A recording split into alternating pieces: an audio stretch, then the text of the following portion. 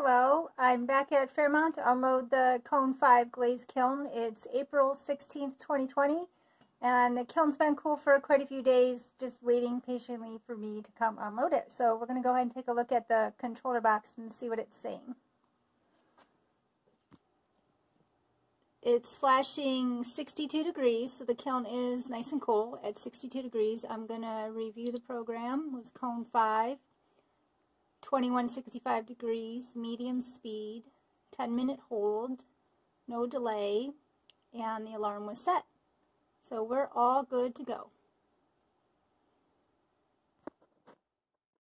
I'm going to give you a look in the kiln here and just see when I first open it, it looks like this. I can see that these pieces on top are obviously fired through.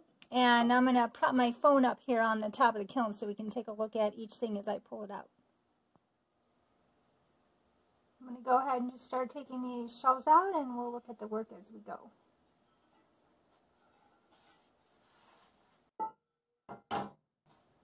We used two bowls on top. They were dipped glazes, so it's these two glazes with this overlap combination in the center. Very nice.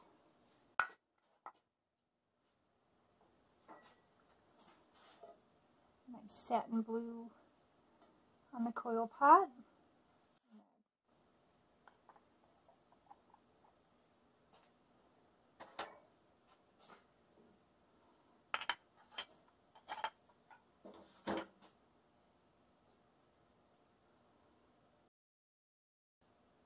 The stilt that was on the bottom of this, I can just, well, it's in there kind of tight.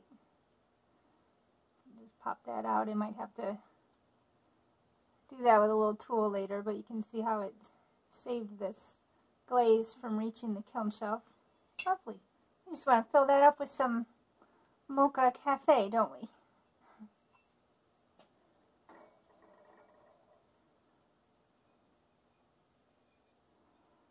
My vessel that I was doing a little test on.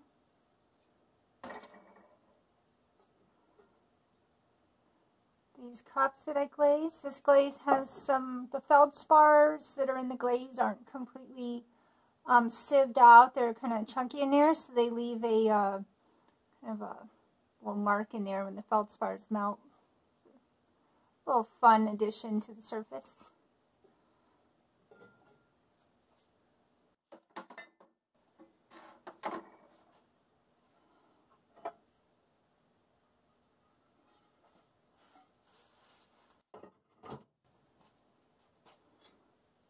Wingtips came out beautiful.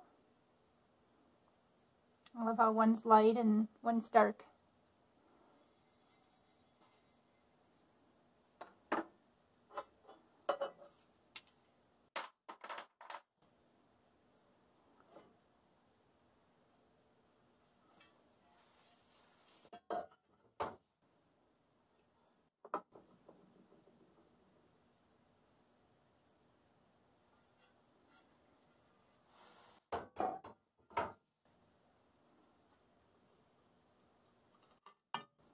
There's a very nice cheese board.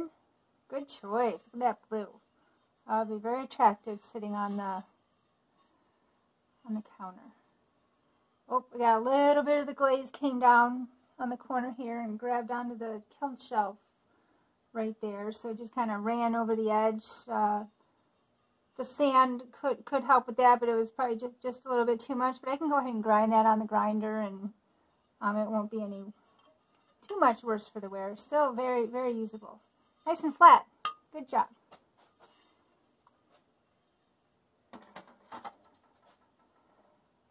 Another lovely usable dish. Got a nice combination edge right here between the robin's egg and this brown on the edge, and it was intended to come down and create this nice line right here.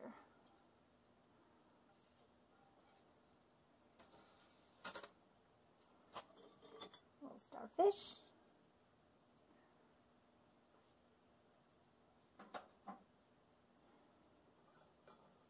The jewelry medallions.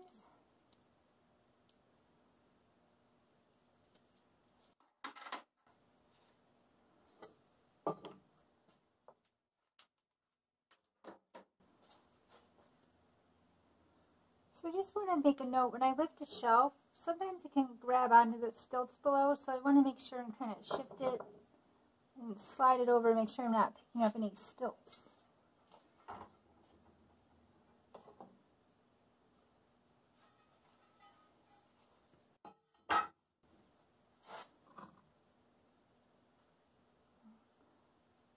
Outline a relief. It was a relief. I don't remember what kind it is, but the student brought it in and put it on there and traced around it. Got that nice shape in there.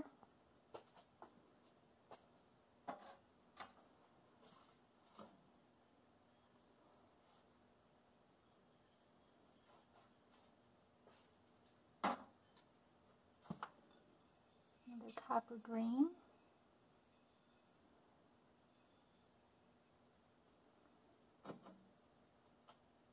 Oh, these two go together.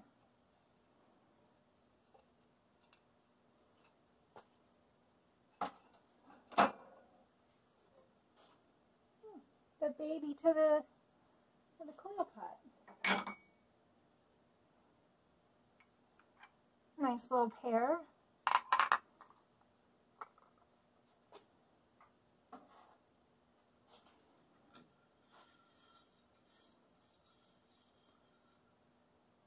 This is a very, very thin dish, very light, nice and flat.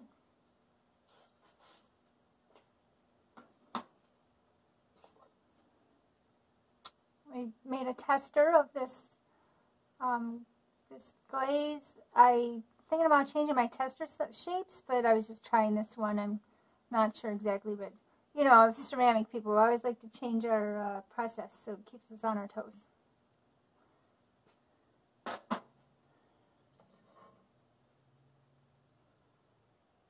A little wall pocket, the impressed.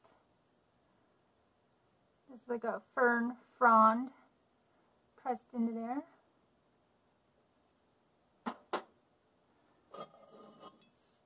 Some Celtic knot pieces. Some labor of love there, weaving clay into those shapes.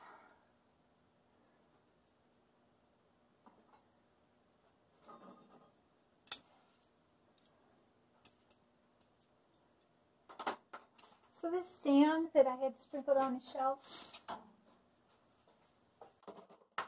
I actually can keep reusing it, so I'm going to dump it on a tray and I can put it into a pot and just sift it.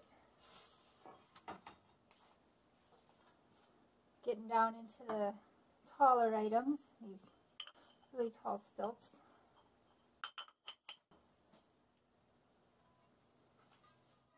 A nice set of pet Crocs for a cute little miniature dachshund named Violet, so she gets a violet in her food bowl.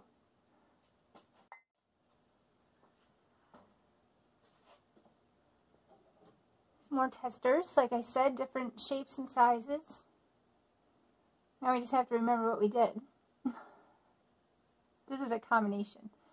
I'm sure we have it written down somewhere, very important.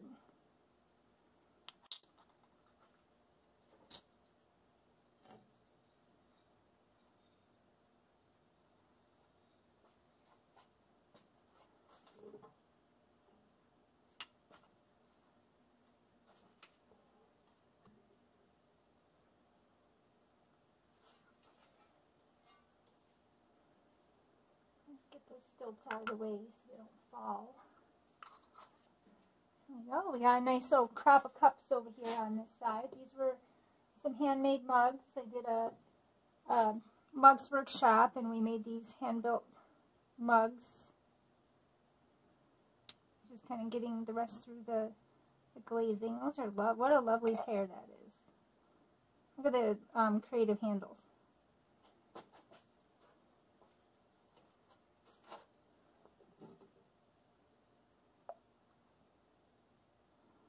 So just as I take things out, I might look for some of this kiln wash and different things to be stuck on the bottom there, and I can rub them together like this to get some of that off, or use a stone to grind them off.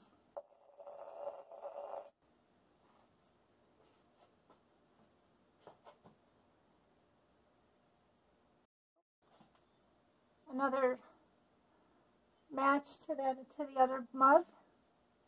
Very nice. I had forgot there was a pair of those. See, it is like Christmas when you open the kiln, because you can't remember sometimes what's in the bottom of there.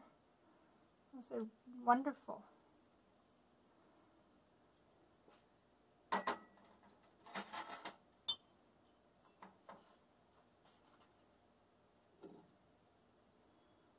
Nice usable blue cup there.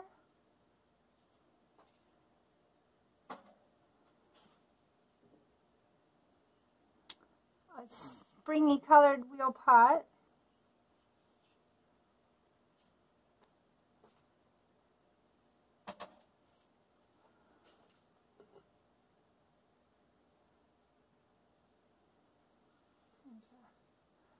Nice big slab built vessel. You can see a little halo is left down here on the kiln shelf. This is a Tomoku glaze. This is a good example of how brushing the glaze on in a single direction can create a little bit of a texture. Sometimes if you brush your glaze on in various directions, it can create a little bit of a chaos. It might take away from the piece, so that's very nice surface on that. And a fun little blue rim there. A little extra interest.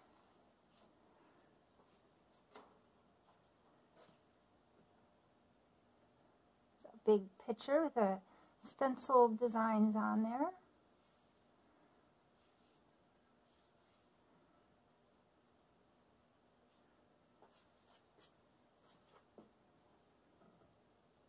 Another wheel thrown piece. It has a creative design with the glaze as a plain piece, using the glaze a little bit darker here on the bottom to kind of weigh it down, create some interest.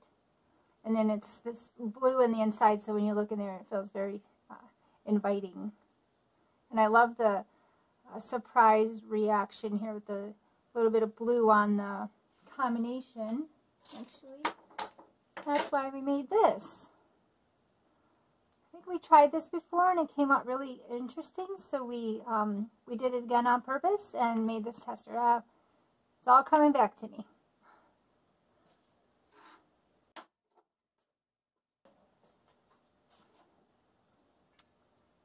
And the kitty planner. So the kitty planner is made specifically for cactus. So you put a tall cactus in here, and tall cactus is the cat's tail.